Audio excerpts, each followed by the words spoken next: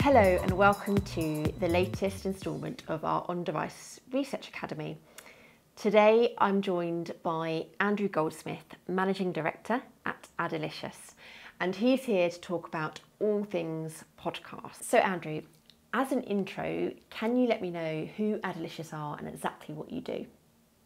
So Adelicious we've just celebrated our third birthday on August the 1st, launched in the first lockdown.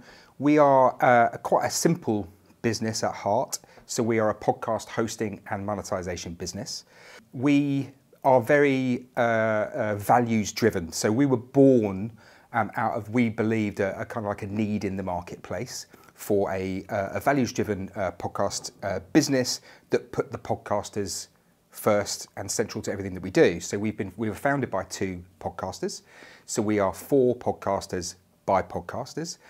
We work now with about 55 different publishers globally, and those 55 different publishers produce in the region of about 500 different podcasts that we now look after exclusively. We are invite only, so there's no way to pay to be on the Adelicious network, which means that we can keep control on the quality and the content that we look after. So we are a premium ad network. We are entirely independent, so we are the UK's biggest independent podcast network.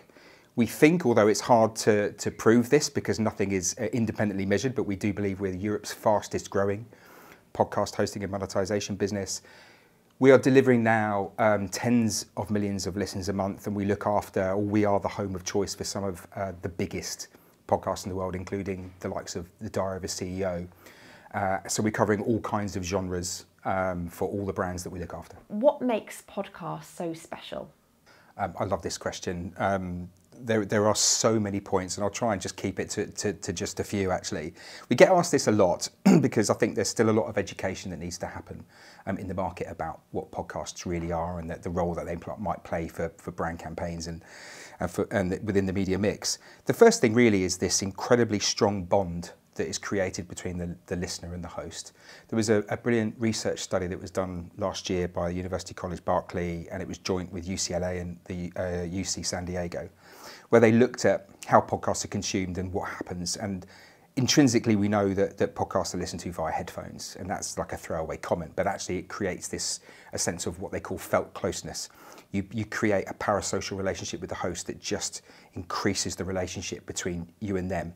It's just you two. It's a considered listen, and therefore the strength of bond that you get with the host is incredibly unique.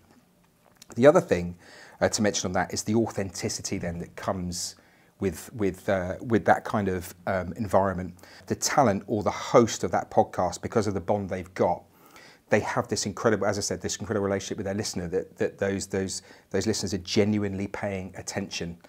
And because of that, the third point that I kind of want to mention today is this the point around podcasts are creating a whole new media experience. They haven't replaced any other media. Basically what's happened is they've turned the humdrum into the pleasurable.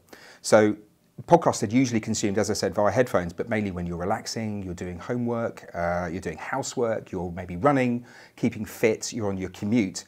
So it's turned dead time where media wasn't infiltrating an individual's life, into a real, genuine, new media occasion. Thank you, Andrew. If you'd like any further details on our audio brand impact solution and how this can help demonstrate effectiveness for the audio market, then please reach out to us at ondeviceresearch.com.